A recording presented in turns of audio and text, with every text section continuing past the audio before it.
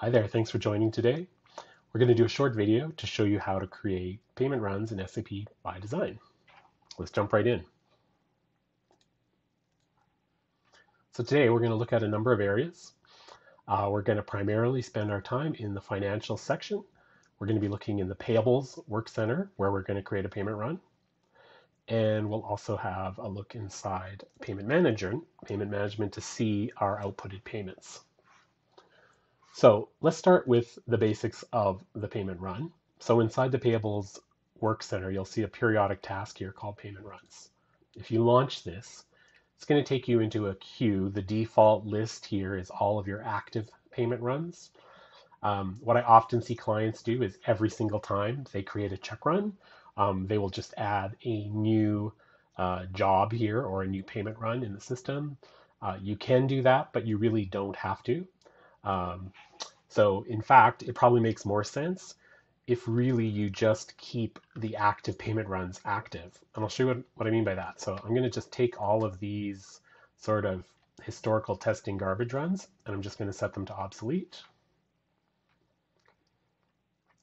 And it looks like one of them is currently running, so that one is not going to deactivate for us. So we'll take all the rest of them.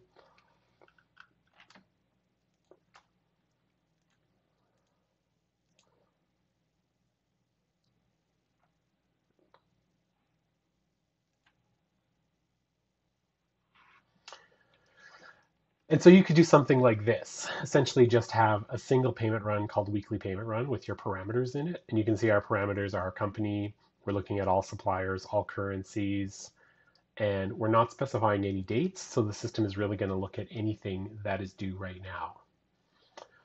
So if you do want to create a new job, that's very simple. You can go to new payment run and you can fill out those exact same parameters yourself, however you need them. In this case, I am just going to work off the one that's already created in the system. So I'm just going to hit the schedule. And then the beauty of the payment run is you could just set this up to run, let's say, once a week, which is a very common payment run cycle. So you could specify, daily which day of the week you want this job to run. We're going to do ours on demand, so we're just going to say start immediately.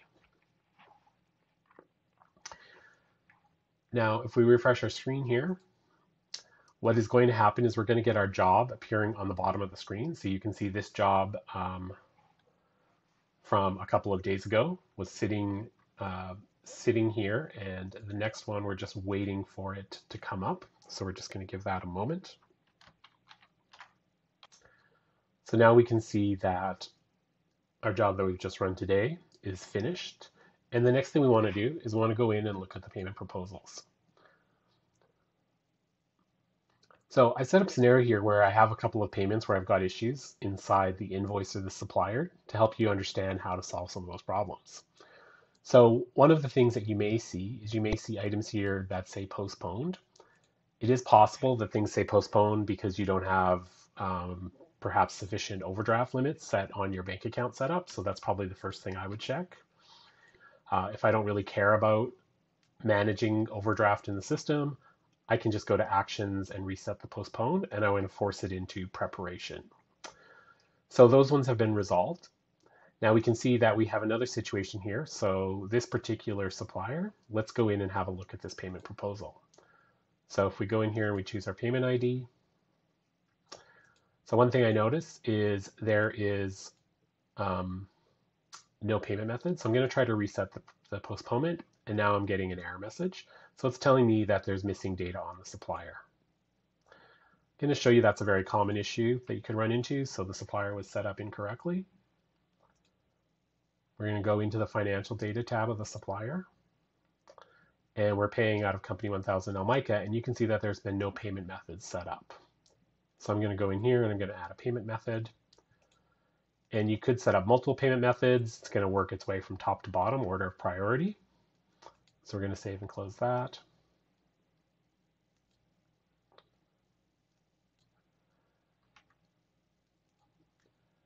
And then let's try resetting the postponement on that. So you can see that immediately solved the problem. It's moved to a status of in preparation. And then our last issue is we have this supplier here, which it looks like the system has not been able to determine which bank account in the system. So we're just going to click on Edit Proposal there, and we can manually assign what bank account we're going to be paying this expense report out of.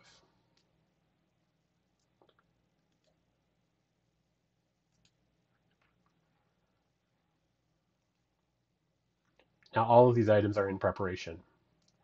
So before we actually do the final step to execute this payment run, I want to just point out a couple things. So you may also have a situation where there was something you were expecting to show up on your payment run, hasn't appeared.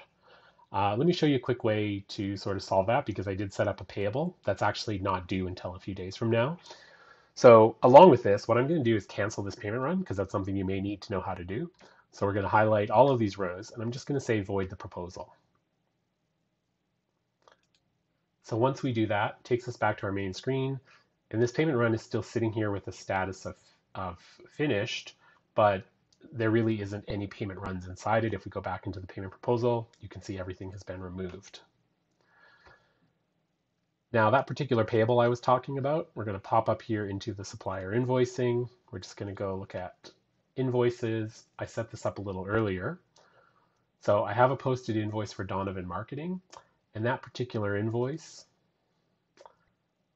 I have it due on April 1st. And because today is March 25th, the system is not selecting that. So if we go back to our payment proposals, so once again into payables, payment runs, instead of building a payment run off this weekly one, this time we are going to create a new payment run. And we're going to call this maybe select feature payments, or select feature invoices might be more appropriate. It's going to still post it on today's date if you don't fill that out. I'm going to leave everything else. But the one thing I'm going to put in here is a next payment run date. So what that date helps me do is it says to the system, if I'm not going to do a payment run until this far into the future, then I need to consider any invoices that are coming up due in that time frame as well in order for them to be paid on time. So in this case, let's just go, let's say the 15th of April. So we're well into the future. System is knowing that unless it pays anything due up until that date, there's going to be overdue items. Now there is also another hidden setting in the system that helps you manage cash flow, which builds in tolerance days. We're not going to go into that today, but that's another system setting that can sort of add or subtract days to your payment run. So we're going to make this payment run active. Then we're going to schedule it, and we're going to say start immediately. Then we're going to close the screen. Then we're going to refresh here, and you're going to see that now we have this sort of one-off payment run. And the reason I didn't resubmit this previous one is because you can see that one does not have a next payment run date. If you want your run to be set up automatically to, let's say, happen each week through automation, then you can't use this feature to do the next payment run date, because that date will be set every single time you do the run. So that's why if you are going to use this feature, then you're going to have to do a one-off payment run each time. So we're just going to give this a moment. Okay, you can see that based on this select feature invoice run we created, this is now finished. Once again, let's go in and have a look at our proposals. And you can see that we have these items. Because we had voided that previous proposal, those same sort of situations we had before still exist. So I can go in, and if I like, I can make those reset. I won't bother fixing this expense report one. We'll just leave it off this run. And you can see that now this Donovan Marketing is available to you. I'll also just point out that if you do want to take something off the payment run, simply a matter of highlighting the row and choosing to void that proposal. So we, for example, could take Monroe's uniforms off this payment run. And then once you've got it to the final sort of stage and you want to submit it or execute this proposal, at this point, before we do that step, one thing I'd like to point out to you, if you go into the payment management, I mentioned this earlier, we're going to look at the payment monitor. The payment monitor is where all of your pending and executed payments will sit. So even though we haven't done the final execution, the system has already gone in and it's sort of reserved the dollars and the documents and the types of payment method it's going to use for those items in the current payment run. So there's nothing we can do in this screen. This is really just, if someone's monitoring this, they can see that there's a payment run in process. It has to happen inside this payment proposal, but I wanted to bring that to your attention, so pay attention to the fact that this says in preparation. And then we will take these final, and all I did is hold down the shift key to select all the items that I want to do a payment for, and I'm going to choose execute proposal. And at this point, potentially multiple things could happen, or different things could happen depending on the way your system's configured. So if you have an approval process, this may say in approval, meaning that it's now been routed to somebody in the finance department to approve this check run, perhaps from a cash flow perspective. And then they would have another opportunity to also remove payments from the payment run. However, we don't have a payment proposal in this case, so we can see that these ones are closed. So really, we are done with this payment proposal. And if you are the same person who's actually responsible for printing the checks, then once again, go into Payment Manager, go to Payment Monitor, and then you have all of these items. If we hit refresh now, they say ready for transfer. So these ones can now have checks created, or perhaps they'll be grouped together in an EFT file. I won't cover that in this video, how you actually print checks or create files or do wire payments may depend on your system configuration.